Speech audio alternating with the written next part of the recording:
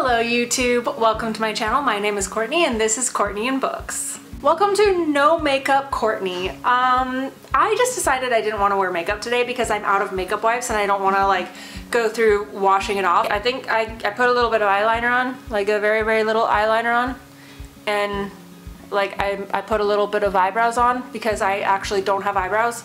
I'm part Asian and I just don't have eyebrows, and I don't have eyelashes either. I have taken to wearing fake eyelashes as of late, so I'm trying to learn how to put them on quickly so it's less tedious, and I'm trying to learn not to care that they're on my eyes because I'm usually very irritated by that kind of stuff. But anyways, enough about my naked face. Let's get into it. Like I said, I've been in a reading slump and I feel like that's something that you don't really hear booktubers or book talkers say very much, but it happens to everybody.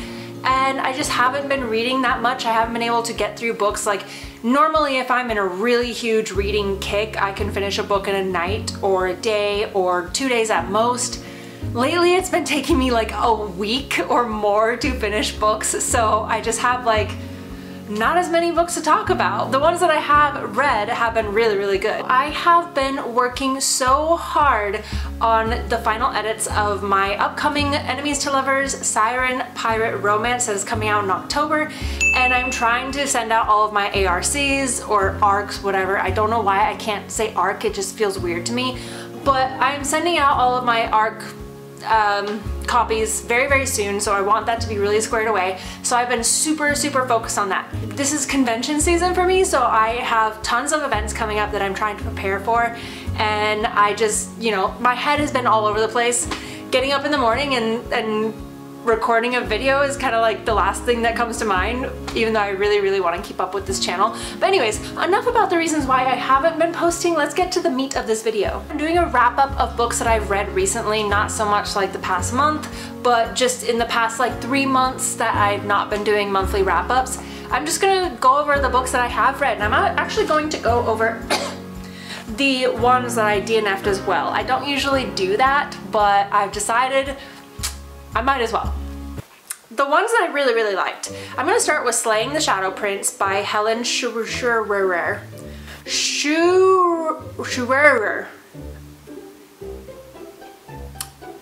I'm sorry. This book is a fantasy and it is an enemies to lovers. It is about this man. His name is Talamir, which I think is a really cool name. And he is a shadow daddy. I mean, for lack of a better term, he's this guy with really big wings. He's a warrior, and I read this book a few months ago, so if I get a few things wrong, I apologize. He is the thing that the whole world is fighting against. I don't remember what they're called, but they're these demonic things, and the whole world is basically trying to fight them. And you have these like certain little sects of people, these people that fight them.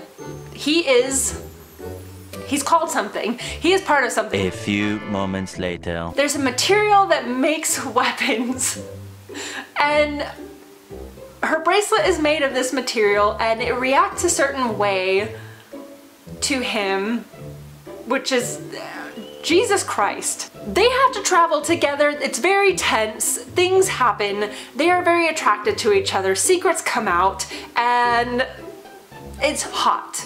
And it's awesome, and I love her because her name is Drew, and I love her. She has a pet hawk that like does all these things, like it's like a guard dog. It goes off and it scouts ahead and it comes back, and it's awesome. And anyways, it was a good book. Slaying the Shadow Prince. It's a good book. Jesus, a month away from YouTube and I have no idea how to talk on camera. Next I read Kaylin by Nancy Cummings, and it is a alien romance.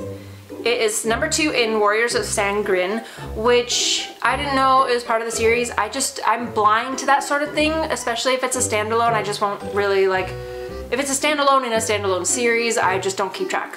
And I just came across this book and I read it, and I thought it was pretty decent. Part of the very common theme with aliens is the whole fated mates and genetically being matched to somebody that is genetically compatible with you when it comes to aliens and humans, and that happens in this book. We have a doctor, I believe she's a doctor.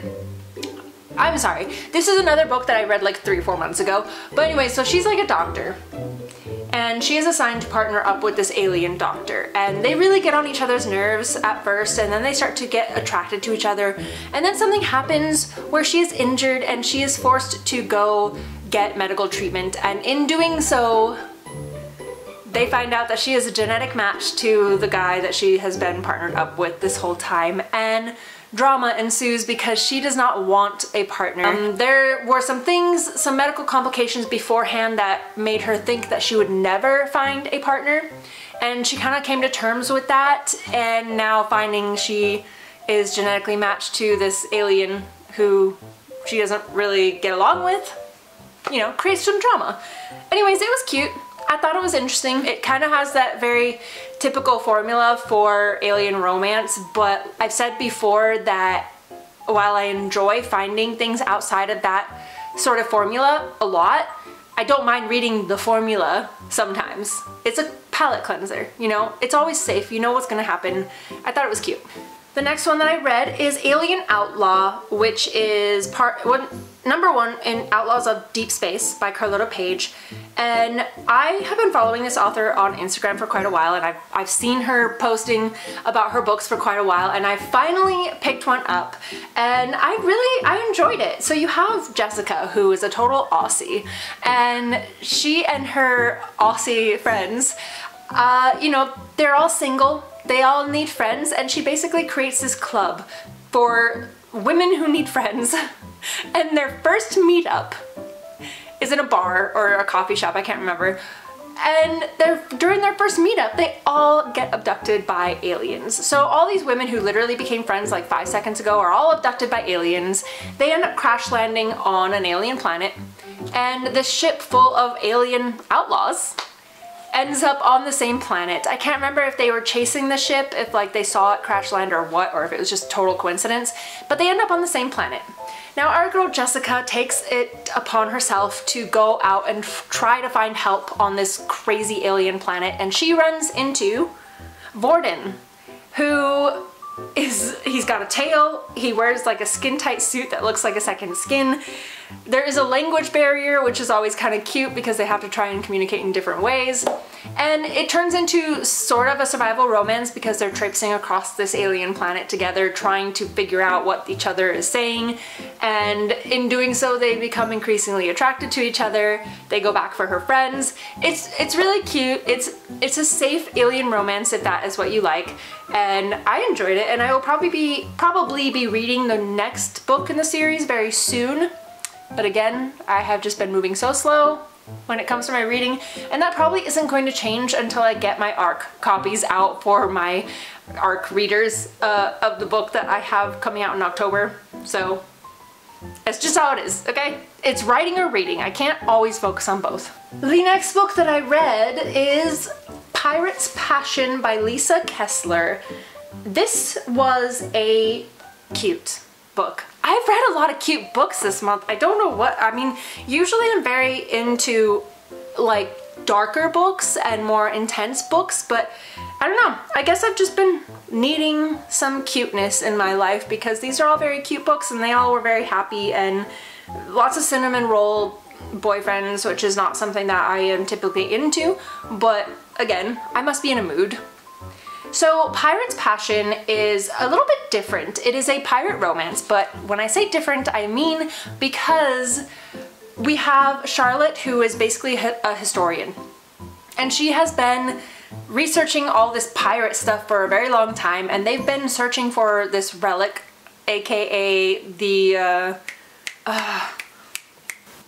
what is that goblet, or the holy, there's a cup, the holy cup of, why am I having a brain fart right now? The Holy Grail, the Holy Grail, okay? We have this pirate band. They're basically like, I mean, the way it came off in the book is they're basically like a rock band that sings pirate shanties, which I think is really cool. It kind of reminds me of, if you've never heard of the Craic, they are on YouTube. For I shall pass the perilous as I am the Shee and Gannon. Hey! when she was describing this band, that is what I thought of. I thought of the Craic.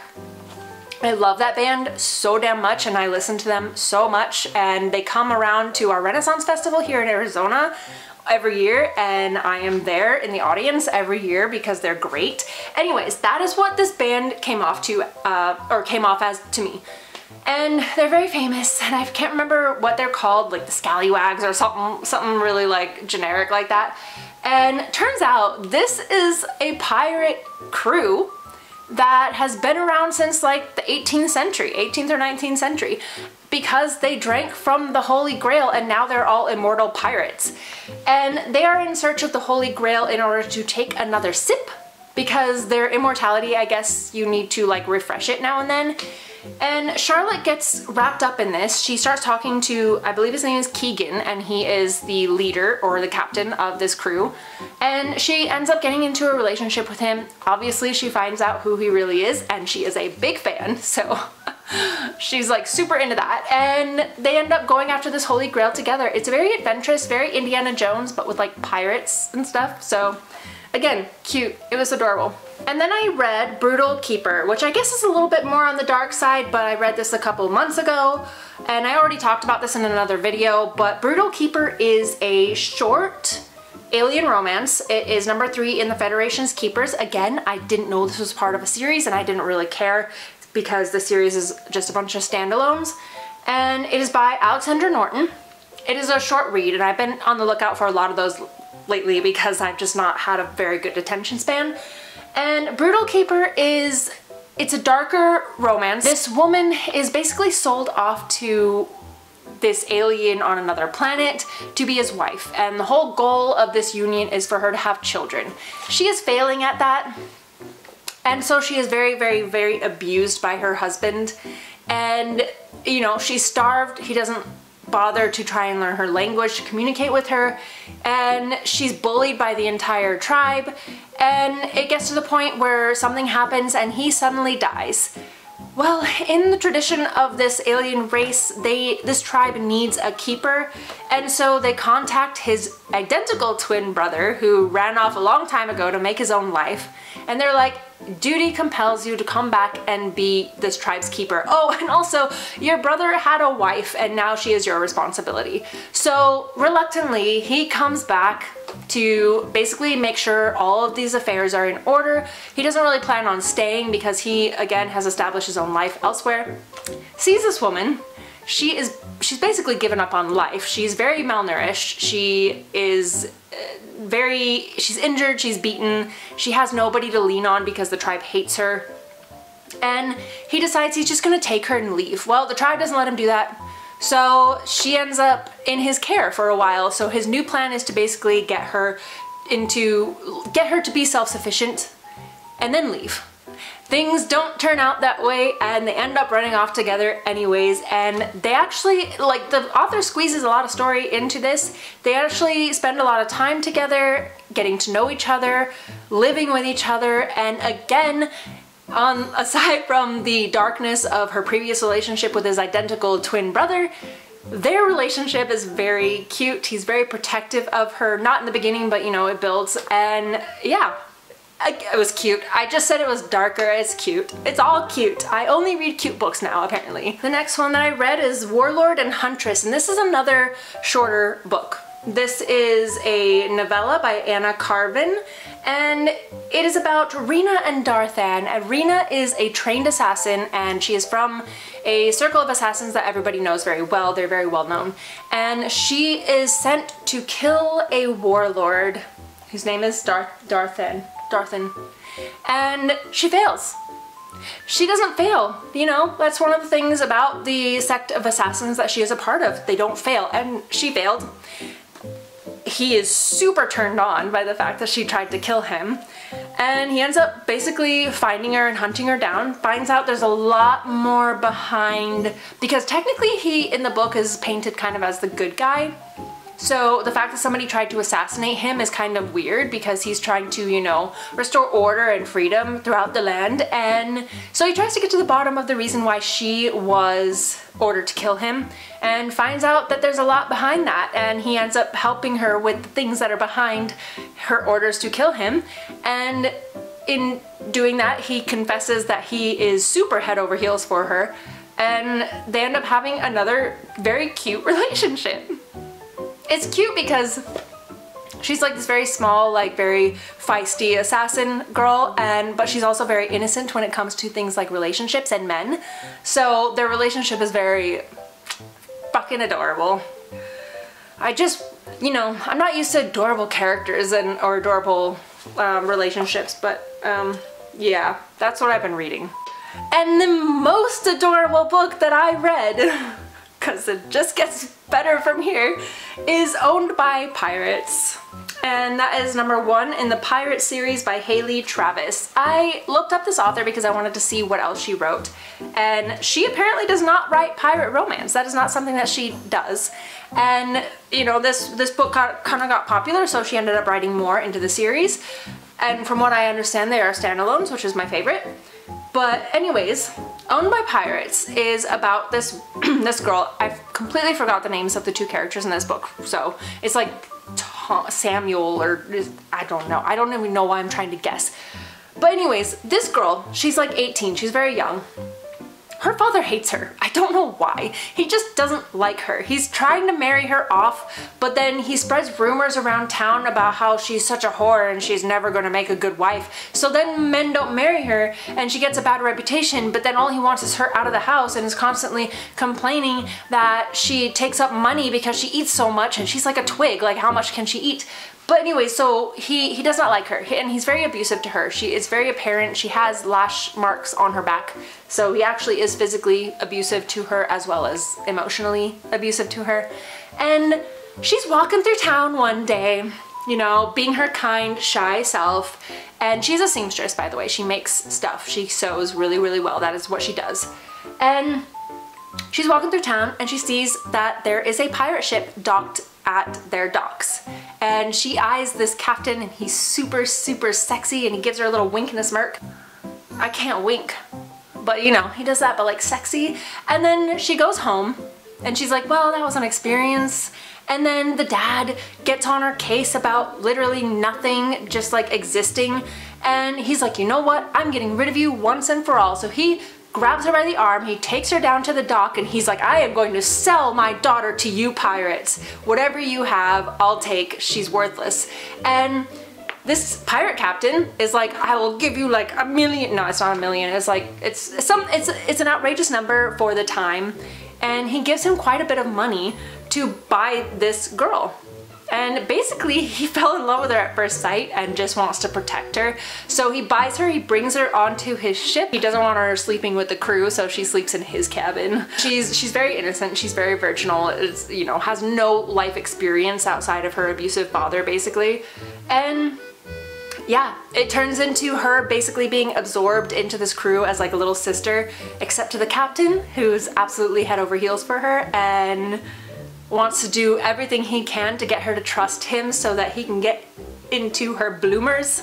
And it's really, really cute. He's just so dang protective of her and so nice and so gentle to her. And just seeing her come of age and come into herself, because you know she's never really been able to express herself, she doesn't really know who she is, and he brings that out in her, and I just thought it was so cute. If you want a minimal drama, minimal angst pirate romance, I mean, it's cute. The next one that I read, this is probably my favorite that I've read in a while. And it is called Until the Stars Fall by Vanessa Rassinen. And it is a fae romance, which I don't often read because I don't really care for fae romance. They're just kind of like, they all kind of seem the same to me. But I mean, you can say that about any genre of books. It's just that fae is that thing that like, I don't usually care. But anyways, I found this book on the audiobook website that I use, which is awesome because if I can just listen to it while I'm doing other things, I tend to read more books. Especially when I'm very busy. So Until the Stars Fall is a story about leigh, who is a human, and her mother and the queen, the Fae Queen, were very good friends, so she grew up in court, basically.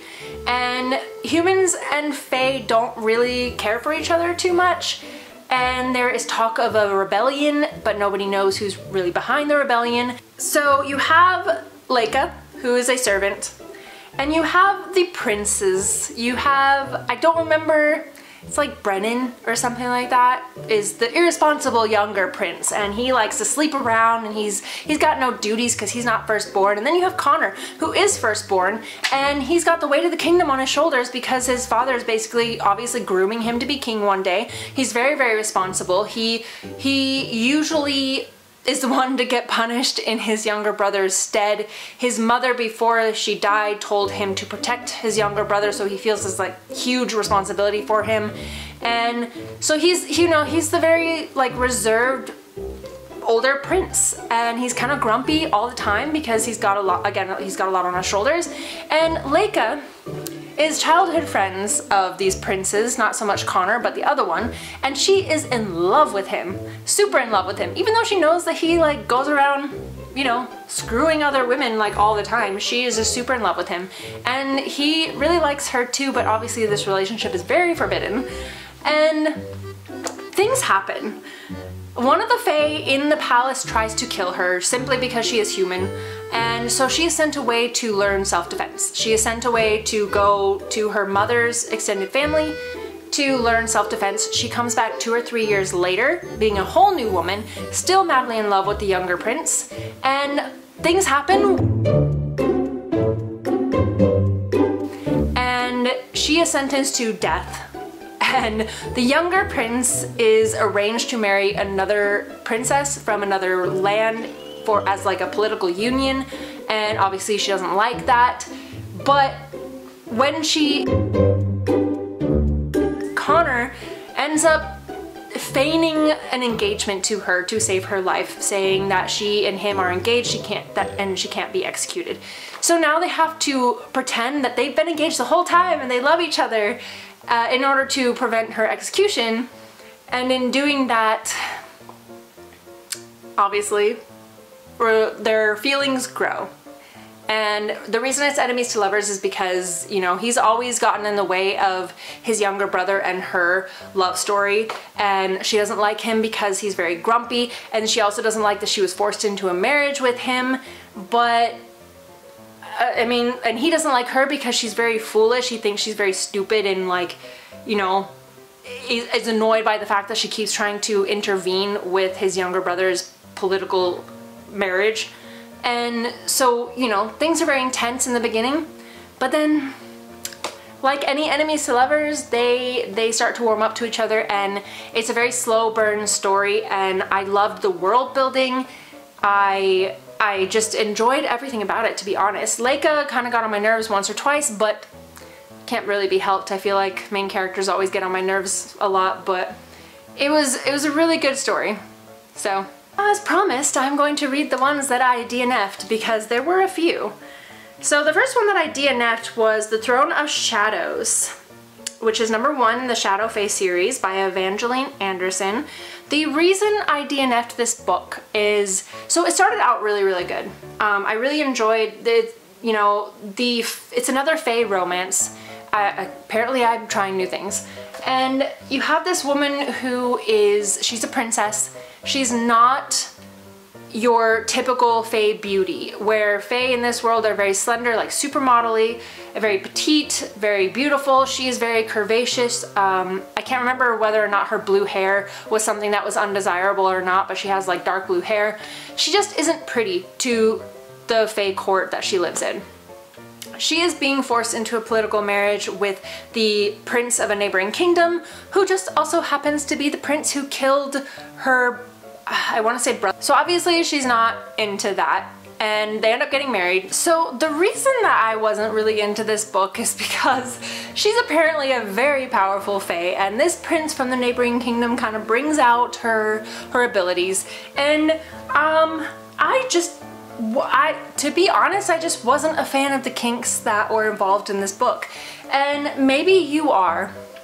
Maybe you are a fan of the kinks that were involved in this book or between these two characters, but to put it bluntly, in order for her to tap into her power, she basically had to be climaxing. And one of the ways that she does this is, I mean, our prince has a breastfeeding kink as well, so, you know, and if you have those kinks and if you think that is an awesome thing and you want to read it, no judgment here. I am just saying that for me personally, I thought it was odd, and I was just a little bit sad that the dynamic between the two in the beginning was just kind of like forgotten as the book progressed.